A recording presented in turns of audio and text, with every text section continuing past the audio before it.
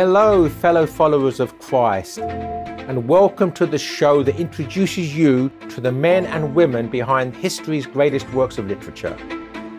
Come along every week as we explore these renowned authors, the times and genre in which they wrote, why scholars praise their writing, and how we as Catholics should read and understand their works. I'm Joseph Pearce, and this is The Authority. Hello, welcome to The Authority. I'm your host, Joseph Pearce, where we continue our tour through some of the great authors of Western civilization. And we're in the 20th century now, and we're going to look at one of the great war poets and also a literary convert to the Catholic faith, Siegfried Sassoon. Siegfried Sassoon was born into great wealth. He is part of the famous Sassoon family, who are sometimes known as the Rothschilds of the East, to give you some idea. So they are a Jewish family, Baghdad Sephardic Jewish family, made their money through banking. And also through the opium trade. So in the days when trading in opium was not illegal or even particularly frowned upon, they made an awful lot of money from it. So in some sense, I suppose that Siegfried Sassoon's family income, family wealth is rooted on what we would now call the drug trade. So he's born into this opulence. His mother, his father was Jewish from this family, but his mother was a Christian, and in actual fact, that his father was disinherited from the family fortune. So although the Sassoon still had a great deal of opulence in his background, not as much opulence as he would have done if his father had not married his mother. But then if his father had not married his mother, he wouldn't have been born, so it would have been somewhat irrelevant anyway. He'd already made something of a name for himself as a poet prior to World War I, but it was very much as a war poet, as one of the poets that documented in verse the horrors of World War I that he's best known. So we think perhaps of poets such as Rupert Brooke, and Rupert Brooke, sometimes the early part of World War I is known as the Rupert Brooke period because of the optimism, the blithe, the optimistic tone and jingoistic tone, if you like, of Rupert Brooke's poetry. Is all about marching off to war and the glories of war. The horrors of the trenches have not yet happened. And in fact, Rupert Brooke was killed in the very early stages of the war, so before the disillusionment with the war set in. So that was the Rupert Brooke period. Perhaps he's best known for the lines, if I should die, think only this of me, that there's a corner of a foreign field that is forever England. Another poet we should mention, and perhaps we'll feature him in The Authority some stage in the future, is David Jones, a London-born Welsh poet, also a convert to the faith, who wrote a long, difficult, sort of modernist poem in this sort of manner, or inspired by T.S. Eliot and influenced by T.S. Eliot, called In Parenthesis, about his experience during World War I. And he also wrote a very long poem called The Anathemata, which is a defense of Catholicism. Again, these are very difficult poems, somewhat maybe even impenetrable, but I enjoy them, even if I'm not sure I completely understand them. I'm not completely sure that even David Jones completely understood them. And perhaps the other war poet we should mention is Joyce Kilmer, because he's on this side of the pond. He obviously served in the U.S. Army during World War I and was killed. He'd already had a reputation prior to going off to war as a poet and as a Catholic convert, great things were expected of him. But obviously, as is the case of so many others during World War I, the promise was cut short by being killed, by being a victim of the war itself. But the two best-known war poets and their names are often mentioned side by side, are Wilfred Owen and Siegfried Sassoon. And what we see about these poets is that there's a bitterness towards the war, a bitterness particularly to the way that the war is being directed by politicians and by the generals, field marshals that are overseeing the war effort.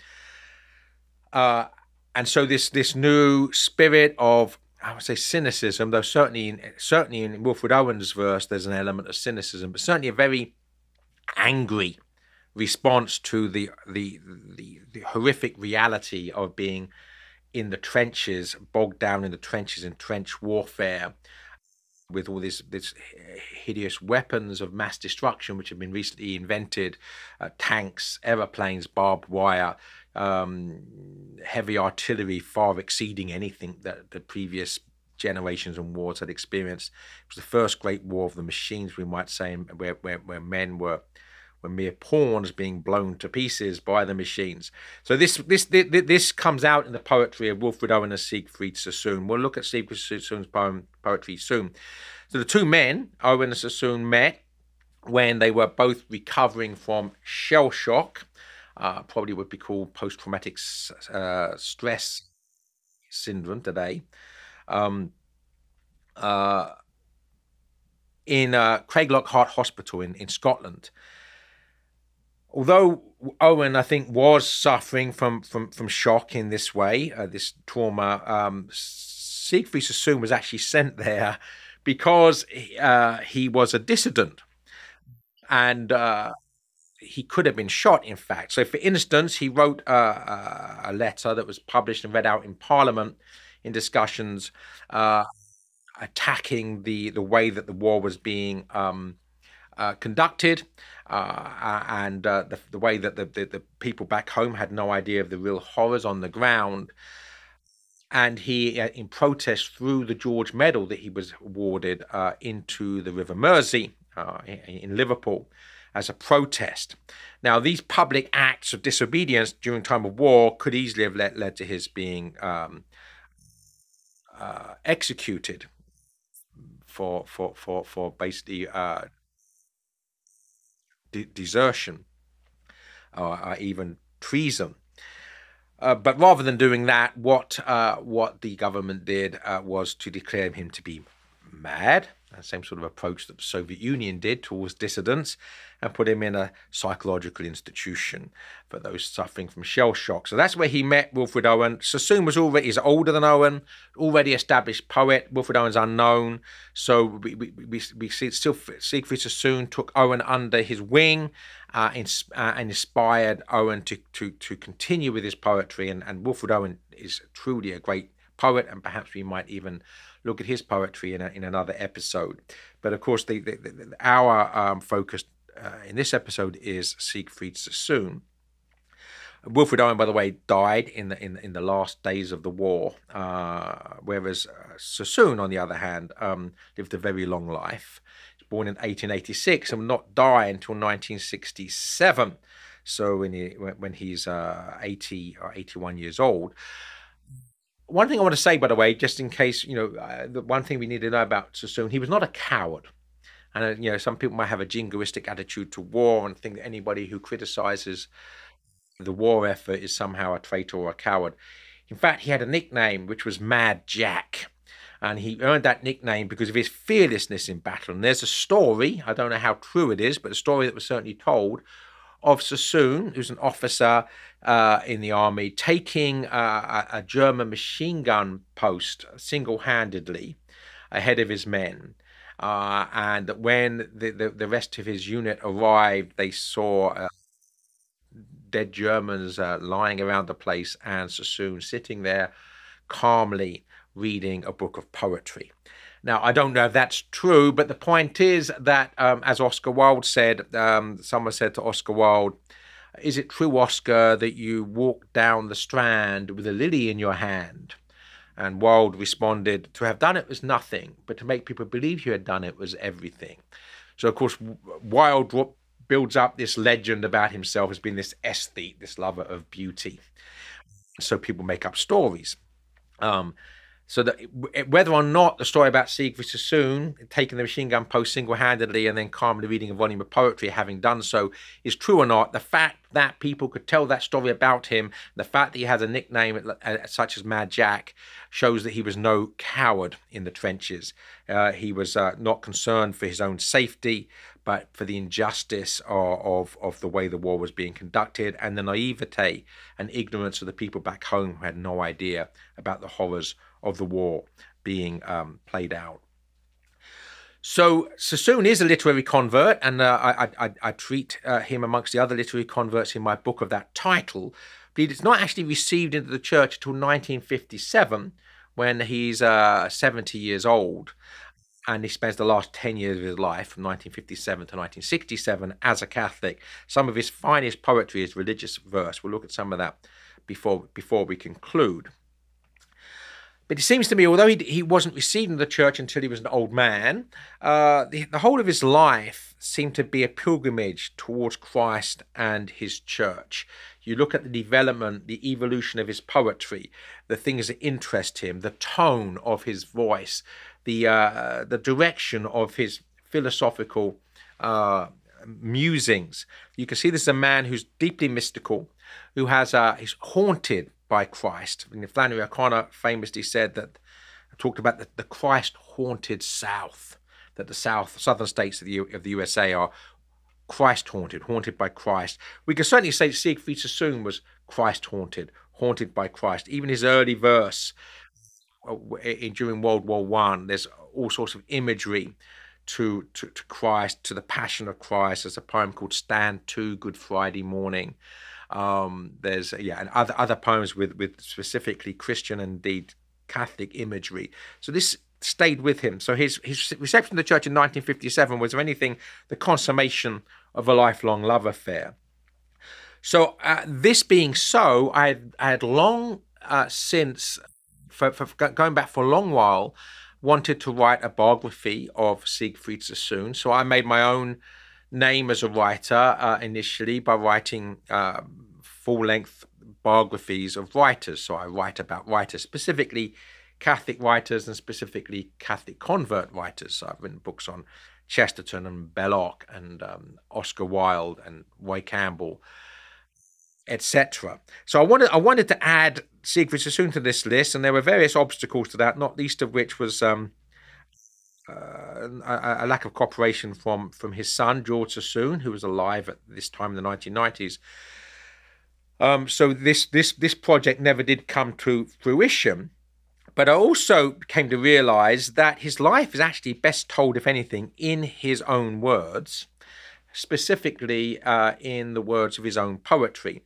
Now, he did write some volumes of quasi-autobiographical memoirs, the memoirs of George Shurston, such as memoirs of a fox hunting man, which were very well received. So you could certainly combine this prose autobiographical material with his poetry, but his life is best told in his poetry. So eventually what I did, actually, and I'm going to use this as the basis of the remainder of this episode, it inspired me to write, I don't even know what to call it, because it sort of defies genre. The book published of it, the title is Death Comes for the War Poets, a verse tapestry woven for dramatic and narrative effect by Joseph Pearce, featuring the work of Siegfried Sassoon and Wilfred Owen. If you think that's a long-winded title, that's just the abbreviated version on the cover. You actually go to the title page, and you see there's a whole page full there. That's the title in its fullness, but it's also a description of what it is. So I'm going to read this as a means of showing what this project was. So the full title is Death Comes to the War Poets, a verse tapestry, being a dramatic presentation of the poetry of Siegfried Sassoon and Wilfred Owen, with cameo appearances by Thomas Gray, Gerard Manley Hopkins, T.S. Eliot, G.K. Chesterton, Rupert Brooke, Edith Sitwell and Joseph Pearce, woven for dramatic and narrative effect by Joseph Pearce. So what it is, in some sense it's a drama, and it was actually performed, produced off Broadway in New York a few years ago, 5 or 6 years ago, to my great surprise, to positive critical acclaim. So what I do here is just only 3 characters: Siegfried Sassoon and Wilfred Owen, and the third character is a female character, Death. So Death is the female character, hence Death comes from the war poetry. And the story basically is about 2 conversions. It's the story of the conversion of Siegfried Sassoon, but it's also the story of the conversion of Death. Because the point is, of course, how does death seem to the agnostic or the atheist or the nihilist, to the non-believer? Obviously something more like perhaps the weird sisters in Macbeth, right? Something threatening and malicious and possibly sadistic and deadly, obviously. Whereas we see in this dramatic presentation of the life of Sassoon, Death herself is converted, and by the time following Sassoon's conversion, she becomes almost like a guardian angel or a Blessed Virgin Mary figure. So that's the metaphysical dimension of this. So I want to read the introduction to it, which is actually called "Setting the Scene." And certainly on the opening night, I actually stood on the stage and read this before the actors took over. But this also serves, I think, as a good overview of who Sassoon was and why Sassoon is so popular. The following verse tapestry, being a dramatic presentation of the poetry of Siegfried Sassoon, Wilfred Owen and others, has been woven in commemoration and celebration of 5 anniversaries that fall in this year of 2017. First, we commemorate the centenary in April 2017 of the entry of the United States into World War I. Second, we commemorate in July 2017 the centenary of the publication of Siegfried Sassoon's Soldier's Declaration. Third, we celebrate the centenary later the same year of the meeting of Sassoon with his fellow war poet Wilfred Owen at Craiglockhart War Hospital. Fourth, we commemorate the 60th anniversary of Sassoon's reception into the Catholic Church in September 1957. And finally, we commemorate the 50th anniversary of Sassoon's death in September 1967. Like most of the great poets, Siegfried Sassoon is not as well known today as he ought to be. This first tapestry is therefore intended as a timely tribute to a writer who deserves to be more widely known, not only for the acerbic gravitas of the war poetry for which he is best known, but also for the poetry and prose that he wrote after the war. Born in Kent in southeast England in 1886, Sassoon's experience of the trenches of World War I embittered him. Although he fought with great courage, being awarded the Military Cross for gallantry in battle, he was angered by the conduct of the war and the wholesale slaughter that it unleashed. In a barrage of bitter invective, expressed in satirical verse, which became very popular as the initial enthusiasm for the war began to wane, he vented his spleen against the politicians, journalists, and senior military officers whom he believed responsible for inflaming and prolonging the carnage. Typical of the astringent verse is suicide in the trenches. So this will be the one example of Sassoon's war poetry which we'll be looking at. I knew a simple soldier boy who grinned at life in empty joy, slept soundly through the lonesome dark, and whistled early with the lark. In winter trenches, cowed and glum, with crumps and lice and lack of rum, he put a bullet through his brain. No one spoke of him again.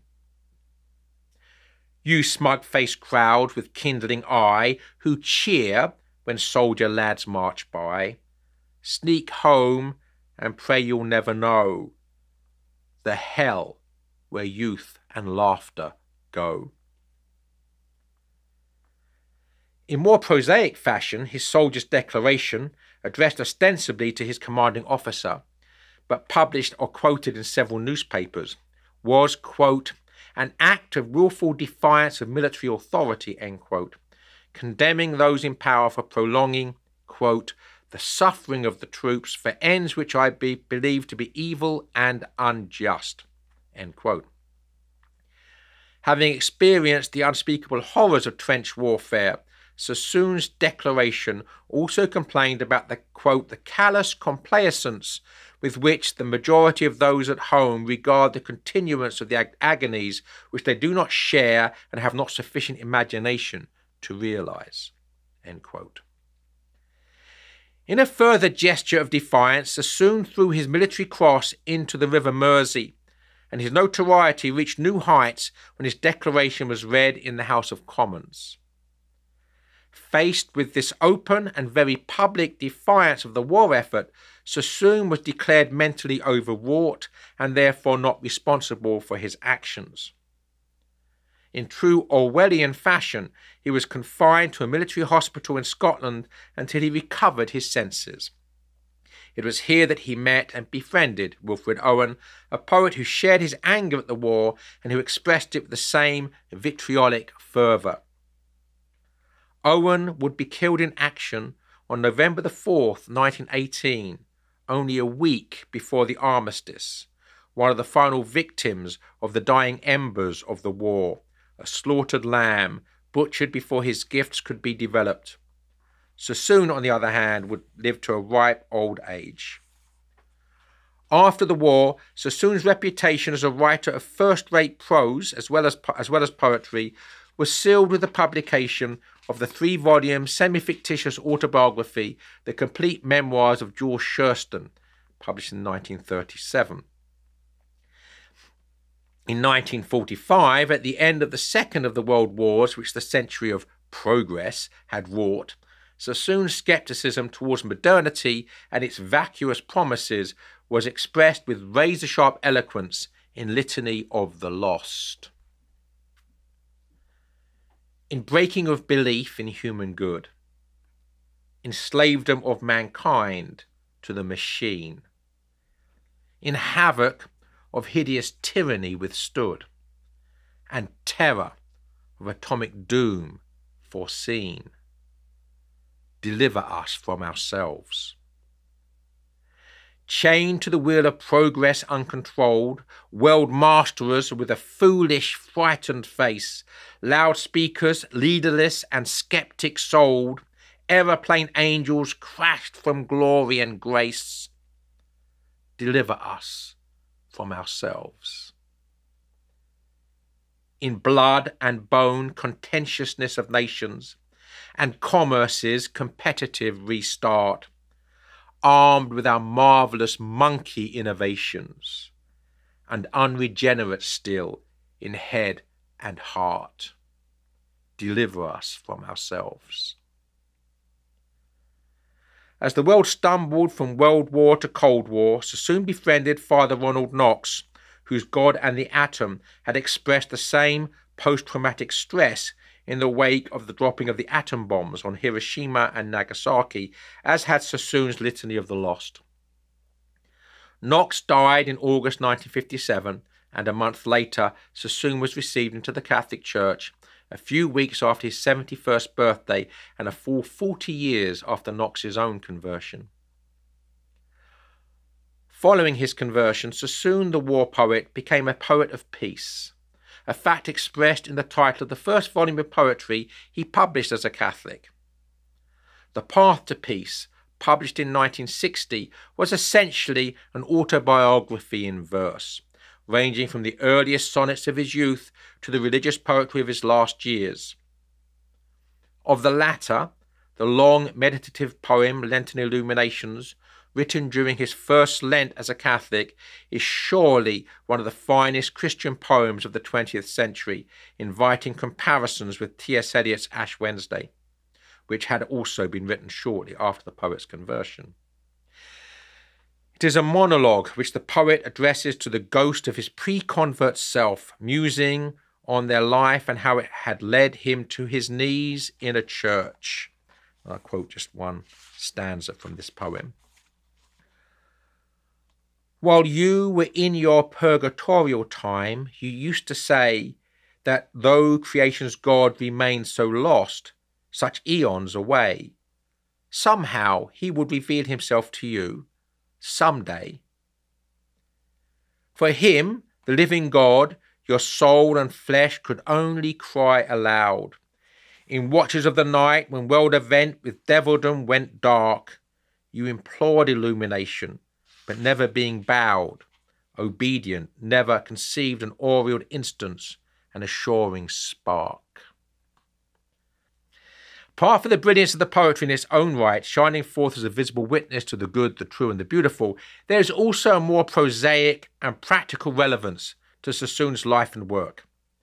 Having lived through 2 fratricidal world wars, fighting courageously in the first, and having become utterly disillusioned with the lifeless coldness of modern secular progress, with which the world with devildom had gone dark, he had finally found the peace beyond all understanding, which, as Eliot had discovered, was the only authentic escape from the wasteland of worldliness.